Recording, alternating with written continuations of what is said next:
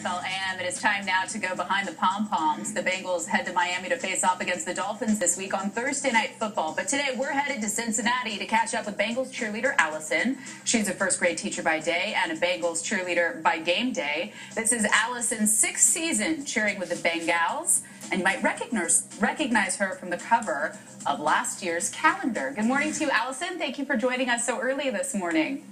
Good morning. Thank you for having me. So you guys are coming off a great win. You're leading the AFC North. For the cheerleaders, do you take as much excitement from the win as the players do, that electricity?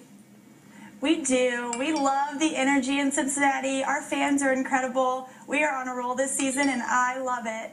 Well, you love it. Well, you have to tell us who your favorite player is. You got a bunch of characters up there. You know, we do have a lot of great players on our team this year. My favorite player is Kevin Huber. We went to college together at the University of Cincinnati, and I was a cheerleader there, and he played football, so it was nice to see us do the transfer to the Bengals as well. Oh, that's cool. So you guys made it to the pros together. Okay, so you have a completely different view of the action. Take us through your most memorable moment.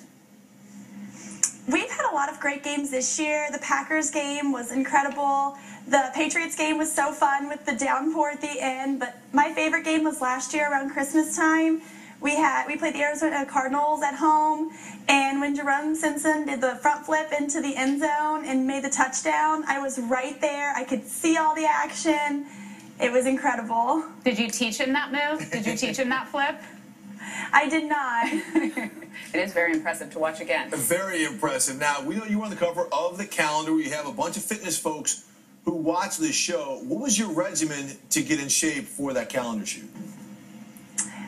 Well, we do a lot of exercising, conditioning, and dieting, and I wish I had some magical secret for you guys to tell you how to lose weight and get fit, but there is no secret. It's diet and exercise, lots of fruits, lots of vegetables, high protein, and I work out. And my favorite workout is actually doing the boxing. It's a great stress reliever as well. I think our Molly Karam does a little bit of boxing. Does. That's why we don't mess with Molly. No, we don't. All right, this is your sixth season on the squad, so how has being part of it changed your life? You know, I've grown up on this team. I started when I was 21 and I was in college, and I feel like I've matured and grown with these women. I've seen a lot of the women change as well. They've been, went through marriages, and they got married and had babies, and I've been through baby showers and all these wonderful events with these women, and Bengals is a true sisterhood, and it's been nice to grow up and, you know, learn from these professional, talented women.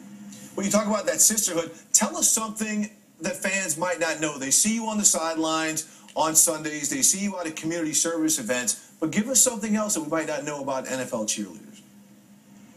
You know, we do have professional jobs and we live professional lives, and I think a lot of our fans do know that.